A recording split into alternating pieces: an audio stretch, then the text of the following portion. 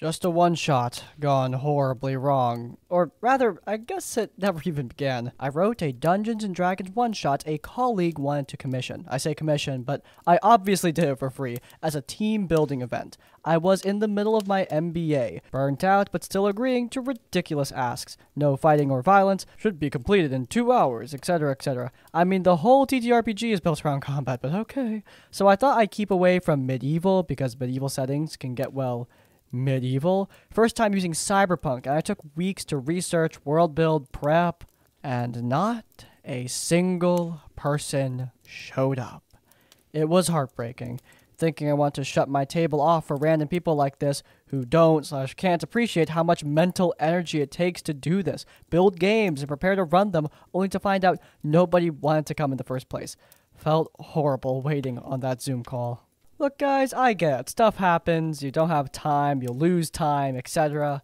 But the least you could do is tell your poor dungeon master what's going on. I mean, I'm sure the vast majority of us dungeon masters would prefer you show up to the game, but just tell us what's going on so we can try to schedule around it. There is nothing worse than sitting in an empty Zoom call with your notes and your battle maps and no players. To say the least, my heart goes out to this dungeon master.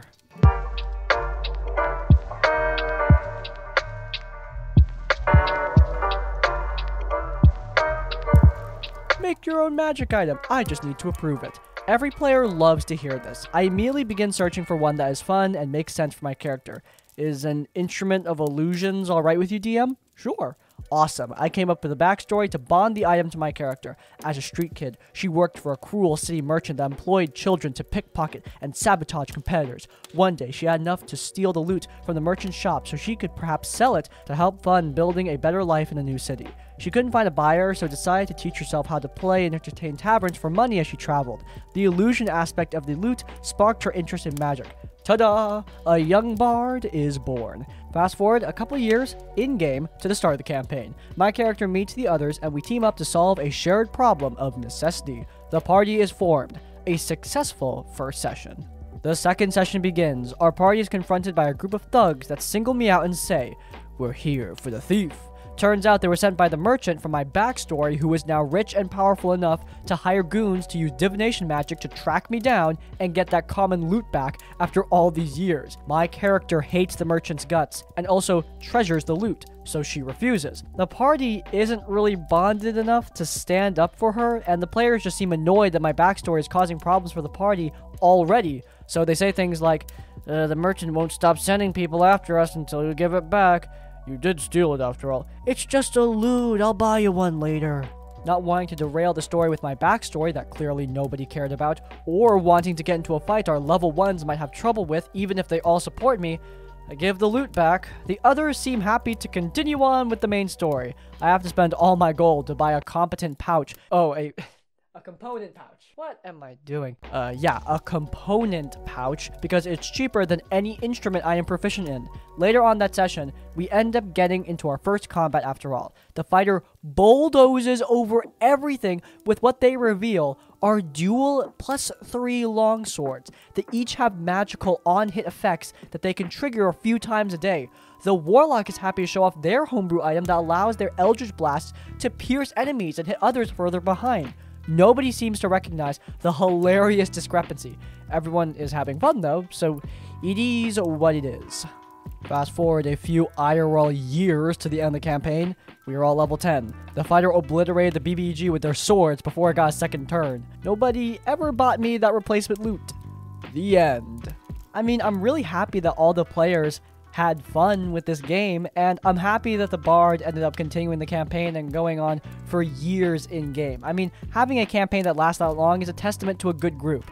Of course, I can't ignore the awkwardness of stealing away one person's magic item while letting everyone else keep overpowered homebrew stuff that absolutely wrecks the game. I mean, just for starters, one major reason why you don't give people super powerful magic items at the first session is because the magic items you find later on are going to mean a hell of a lot less, which is something you don't want. I mean, yeah, it sounds super fun to get something super powerful right at the beginning, But that is a super short-sighted point of view for the vast majority of games, and something I see way too much for what it is. I wonder if the DM expected the party to stand up for the bard, but if that's the case, I expect when that didn't work out, the DM would allow the bard to get the loot back in some way, but clearly that never happened, so honestly, I don't know the rhyme or reason of this DM, and I think the more I start to think about it, the more I'm going to go insane, so let's just move on.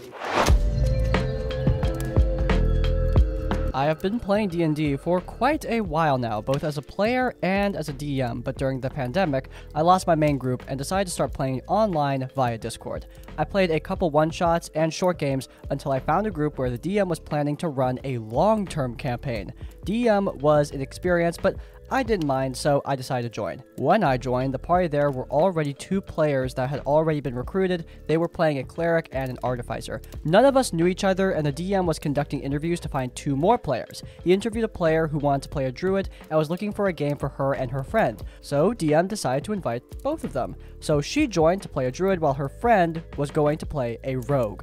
Once the party was full, we started playing. Both druid and rogue were overly excited to play the game to the point they would overreact to every single thing that happened in the game, which was a little annoying, but at first, I thought it was a good thing. At least they were invested in the game. We played for a couple of sessions, and as the story started to move forward and characters started to interact with each other, things didn't go super well. Our characters were essentially forced to work together, as in most campaigns, and the personality of my character, who was the lawful good paladin, instantly clashed with the personality of the rogue, who was constantly acting chaotic and without morals. Initially, this was all in-game, and I had no problem with a little bit of conflict. Not every party has to like each other, but the rogue stated her frustration, that she wanted all of us to be friends right now, and that I was making it difficult. I said that it was just roleplay. I wasn't trying to start fights or anything like that, but that my character was slow to trust, and that my hope was that eventually they would learn to work together and actually be friends, to which she agreed. But things did not improve as time went on. The more games we played, the more chaotic the rogue started acting. As the rogue, she was the most adept in the party at finding information or treasure or hidden stuff, but rather than sharing anything with the party, she started to keep everything to herself, and on many occasions, the party got into trouble for missing vital information that she had all the time, but she just didn't want to share. My character was the only one that would speak up every time one of her lies was exposed. She also had a habit for inserting herself and stealing the spotlight from me and the other players. She was constantly acting as if the entire campaign was her own story, and that we were there to help her achieve her goals. So every time we went with a course of action that wasn't what she suggested, she would get all mad at the party, but mostly at me since our characters disagreed the most. Cleric and Artificer were playing chill characters that had no care in the world, and Druid was always taking her side, so most of the time it was me versus her. However, at this point, it was all in-game roleplay, and it wasn't affecting me outside of the game. Things then escalated. Through the course of the campaign, the rogue was looking for these keys. The keys were magic items that could open portals to other realms and were central to the story plot, but up to this point, the only person that had found them was the rogue, and she was keeping them all secret. DEM clearly intended for the party to work together to gather these items, but the rogue made it her own quest to collect them by herself. I didn't care enough, and my character didn't know this was happening, so I just never said anything. The first incident occurred when the party was at an elven city. We all decided to do our own stuff and investigate our own different plot lines. My character found out that an old friend of his, another paladin that he hasn't seen in many years, was in the city, and I wanted to talk to him. I invited the party to come along, and Cleric and Artificer said yes, but Druid and Rogue, who had no interest in paladin business, declined and went to do their own stuff. I had a conversation with this NPC, and we bonded over our stories, at the end of which, he is saying that I was a good friend, and decided to entrust me with something. DM then mentions that this guy pulls out one of the keys, and gifts it to me to protect. When the rogue heard this, she instantly stepped through the main door of the tavern and inserted herself into the conversation as if she had been there. She started asking the NPC a bunch of questions in regards to the key, and asked my character if I would give it to her. I said, yes, you could have a look at it, hoping this would be a good time for her to reveal information she had been withholding all this time. But then she instantly proceeds to take it and try to steal it from me, which of course turned into a fight. I managed to get it back, but as we were taking a long rest, the key suddenly disappears the next morning. It doesn't take a genius to figure out who has it at this point. So I decided to confront her, to which she lies her ass off. I passed my insight check to discern it was a lie and kept pushing for answers. At this point, I was actually getting pissed above game, so I decided to cast Zone of Truth with permission from DM. And she says, "Go ahead, I have nothing to hide." She didn't even try to make the saving throw and is now under the position where her only options are to tell the truth or to just stay quiet. I proceed to ask her a bunch of questions and expose her lies. She tries to lie many times, which prompted the DM to tell her that many of those things were actually not true and that she has to tell the truth. So she decides to stay quiet. For my character, that was just confirmation that she was the thief, and they got into a big fight. As the game ends, she breaks out of character to tell me that I am constantly acting against her and starts crying in real life. How she's just trying to have a good time, that I am constantly ruining her fun. She leaves the call, and she is not seen for the next couple sessions. Myself and DM talk for a while, and I tell him that I was actively trying to avoid PvP or something bad, but at that point, I thought Zone of Truth was fair. He agreed with me, so I felt I was not in the wrong. We played a couple sessions where she didn't show up, until she did. Everyone acted as if nothing had happened, and we continued the game. That bothered me because I wanted to have a conversation above board, but DM thought it was better that we just forget about it and move on. So the next thing happened. At one point, the cleric of our party decides to contact one of the villains of the story, an evil sorceress, to have a conversation with her to figure out her motives. He does so in secret because he is afraid of how the party is going to react, and they set up the meeting. The sorceress shows up to the meeting at a tavern disguised as a regular human woman to avoid calling attention to herself, and they proceed to engage in the conversation. So far, it was an amazing moment in the campaign. I must admit, my character would not have been on board with this plan, but as a player, I was totally into it. However, as their conversation begins, the rogue again tries to take the spotlight. She tells the party that she needs to go to the tavern for some made-up reason, and we all enter the room as the cleric is having this private conversation. I make a point to her that cleric is having a private conversation and that it would be rude to interrupt them, but she proceeds to ignore and interrupt. She then begins to question the hell out of this woman. DM realizes and makes us all roll insight checks to see if we notice that she is lying. We all fail, of course, because she, the woman, is one of the main villains, but Rogue does not care whatsoever and keeps interrogating this seemingly random peasant lady.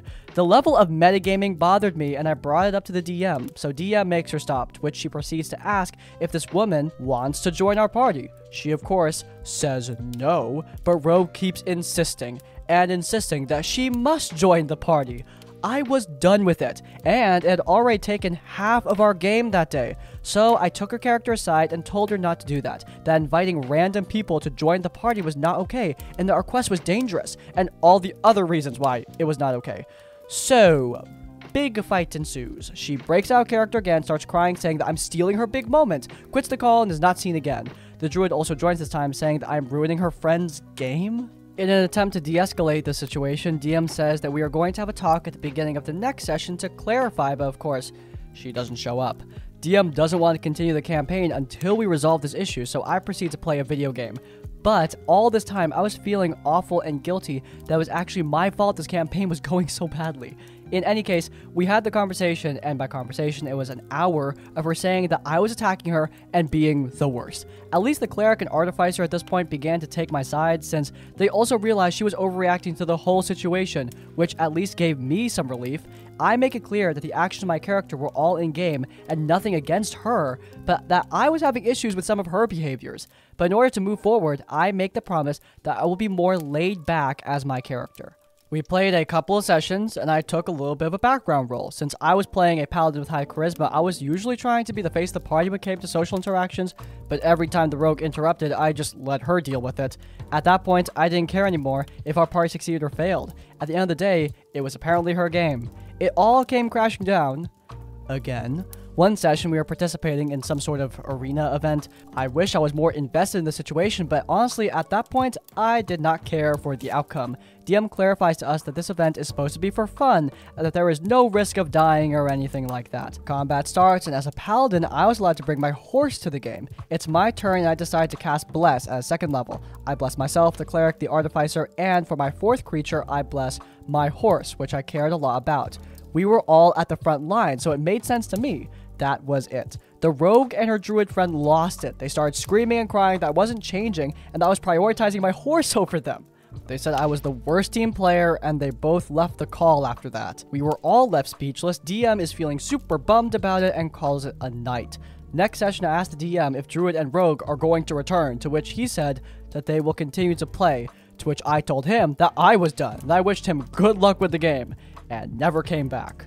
I was super sad that my character's story never got resolved. I was super invested in the campaign and the story, but could not stand playing with those people anymore. In retrospective, yes, she was an awful player with main character complex, but every time the reason why she acted like this is because the DM allowed it. DM was shy and didn't want to confront her with her actions, so he just let it happen. Well, at least she didn't totally ruin online D&D for me. After leaving the campaign, I decided to start my own online game, and I am now playing with an amazing group of players and having a blast being their DM. No one in the game fights at any point, all character interactions are kept in game, and outside of it, we become really good friends. Sorry for the long story, but I really needed to get that off my chest. Now, we've said many times that in-game interactions can bleed out of game. This effect is actually called bleed, and it's a really real thing. However, if you are experiencing bleed in a negative sense, then you need to talk about it out of game. You need to have a discussion about it, and clearly these two are not doing that. Their solution to this problem is seemingly just to leave the call and or scream at people, which, yeah, that's not gonna do anything. I mean, the OP even said it. They wanted to have an above-table talk about this, but no one was willing to actually do it. And this is the definition of letting it fester. The DM, the other players, they all just let this fester. They let this issue continue on and get worse and worse and worse and worse until it bubbled into an explosion and you had someone leave the group. That's not fun at all. Another component here is main character syndrome, which, yeah, is never great. I actually think the general concept of this rogue working against the party can work with moderation and maturity and collaboration with the DM and the players. I mean, right now, I'm rewatching some episodes with Erika Ishii in Critical Role Campaign 3, and spoiler, spoiler, spoiler, but they're playing a character that is working against Bell's Hells, and I thought it worked really, really well there. That's a great example, but clearly that's not what we're seeing here. We're not seeing a character who's just working against the party. They want the party to work for them, which, yeah, in that case, I can't see that working in almost any game. Overall, I'm just glad the OP got the hell out. I think I remembered this one because it's the anniversary of my grandfather's death. This one has KJ and Mage from some of my previous stories in it too. Anyway, the important cast in this one are basically them and the Dungeon Master, though there were at least 1 or 2 other people in the game. Either Mage or KJ invited me to join the DM's game. I wasn't really interested because my grandfather had died that morning, Thanksgiving Day. Mage suggested it would be a good distraction for me, and DM was okay with me joining, so they helped me roll up a paladin quickly, which I figured was a good idea since we were playing in Ravenloft. We get to the DM's house. I should also note, this is my first time meeting this guy. He gives my character the once-over for approval and says something like, "I guess your character is a 5-foot-tall, obese, elderly woman then?" It takes me a second, and then I explain I was a little out of it making the character and focus mostly on the stats, etc., and not the descriptors. I'm not sure if he was joking, and I just didn't get his humor, because, again, I was out of it, but anyway, I fix whatever part needed fixing, and we go on. I don't recall much of the actual game other than it was a fun distraction, and that when the session ended, our characters had arrived at a graveyard for whatever part of our mission. I warned everyone I won't be able to come the next day because my family's dealing with a lot right now, and I have to babysit a younger cousin while my stepdad and his sister make arrangements. I leave my character sheet with DM, not wanting to lose or forget it the next time. I figure I'll just be hanging out in the NPC corner, or sometimes in Mage's game, another player would run an absent person's character. Cool, fine. Saturday afternoon, I go back to the game as we're going to have a mega session. I ask for my sheet, and DM is basically, don't worry about it. What? Game starts, and he tells me that I wake up at the bottom of a well. I'm basically naked, and I have no equipment either. Again, I say, what? I'm told I missed the previous session, and he had to do something with me. I'm sorry. It wasn't like I blew off the session because I was being a dick or something. I also hadn't been a dick during the game either. I spend the first, I don't even know how long, trying to get out of the well and being told that I fail. I don't remember any rolls, but I'm damn well sure they weren't all crap. After several rounds of trying to climb out this stupid well, something with tentacles comes out of the nasty water out of the bottom of the well and starts trying to attack me. Again, I've got no armor and no weapons. I've been on and off trying to call out to other members of the party on the off chance they're close by, given my character has no idea if they're near the graveyard anymore. Finally, one of them passes a perception check to hear me. I think it was KJ. Anyway, they come over, tie a rope at the top of the well, jump down, give me a spare weapon so we can kill the thing, and climb back out. I get my character sheet back, but I'm told to ignore all my weapons and armor for the time being. The rest of the session, we never find weapons or clothes for me, and no one has anything to spare other than KJ's sword. If I hadn't been carpooling with KJ and Mage, I would have left partway through. I don't show up for the rest of the sessions. Several years later, the DM, that same DM, is back in our area. He had been home from college during the game and had now graduated and was back in town for good. I'm told he's offering to run a game for everyone. I'm hesitant due to what happened previously. However, I get a message from him apologizing for being an asshole to me and my character for missing a game session. He says he was being an overreacting, immature asshole, especially given what I was dealing with, and that he completely understands why I would say screw it and not come back. I relent and go with KJ. At this point, we were actually married, saying that if the DM pulls any crap, we will leave. Everything goes great, and DM is now one of the regulars in rotation from then on. What started as a tale about DM being very immature about some real-world stuff evolved into a DM who is willing to mature themselves and to improve. This is always something I love to see. I also love to see a proper apology. Owning up to your actions is the first part of an apology and the most important part. So many times I've seen apologies of people saying, yeah, my actions were bad, but... And you know the ancient saying. You know, my brother once told me that nothing someone says before the word but really counts. Thanks, Benjamin. But seriously, this DM didn't do any of that crap. He just owned up to his actions, and it's really great to see that. That is how you apologize. That is how you reconcile. Now, of course, with that being said, if somebody's dealing with real-life stuff, you do need to be understanding of that. I do get that D&D is really important to a lot of us, but at the end of the day, this is a game, and real-life stuff, like dealing with a death in the family, is far more important. Giving people grace and time is some of the kindest things you could do for a person in that kind of grief. And while the DM didn't exactly do it gracefully, at the very least they acknowledged their faults and improved in the future. You'll love to see it.